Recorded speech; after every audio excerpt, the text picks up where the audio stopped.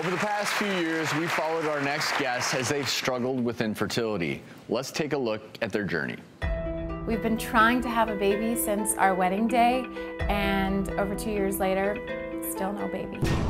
We've had 2 miscarriages, 5 rounds of Clomid, 1 insemination, and 2 rounds of IVF so far. The doctor said, the reason why he can't have kids is because my eggs are the eggs of like a 45-year-old woman. There is a small chance that you'll ever be able to have your own babies. And so, you know, when he says that, I feel like the world just caved in on me. We decided to go to a new doctor before starting our 3rd round. We don't need 20 good eggs, we need 1 good egg.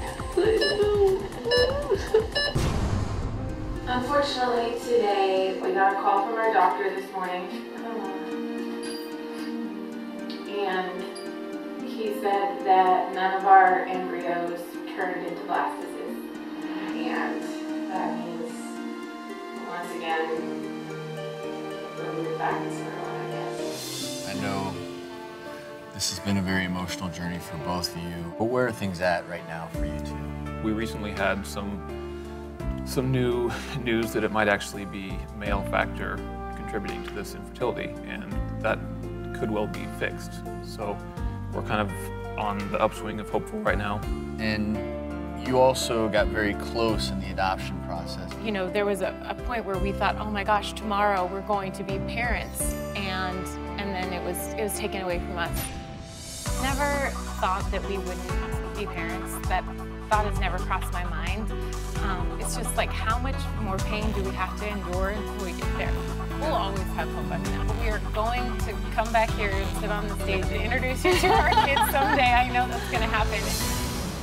Alexis and Gabe are here with an update. Come on out and join us.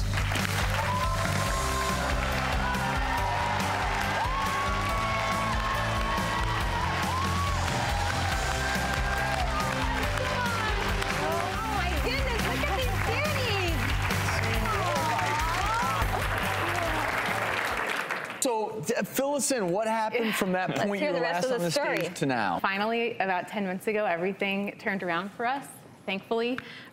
Grant's birth mom came to us and said she was looking for a family to raise her son. And we were, of course, totally floored. And a week later, miraculously, I'm pregnant.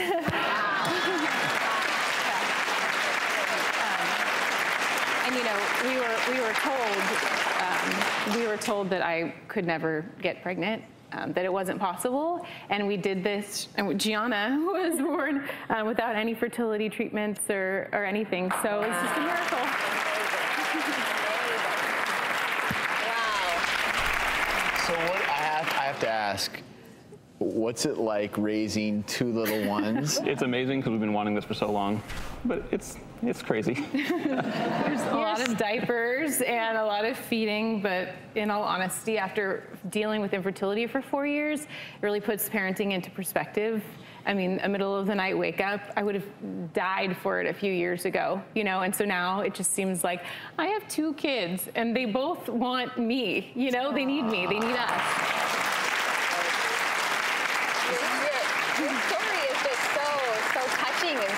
Your story is just so touching and so inspiring, and I think as a fertility specialist, you know, I see so many couples struggling just like you did, and there's got to be something to be said for, you know, when you heard the good news about the adoption and a little bit of stress relief that came, maybe part of the reason for your good news. You know, you never know, because we were diagnosed with unexplained infertility, which was so frustrating because without a problem, how can you find a solution?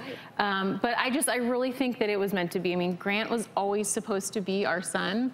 And once that was in the works, I felt like it was, you know, a fate thing, like, okay, now you can get pregnant, have 10 if you want, which I do.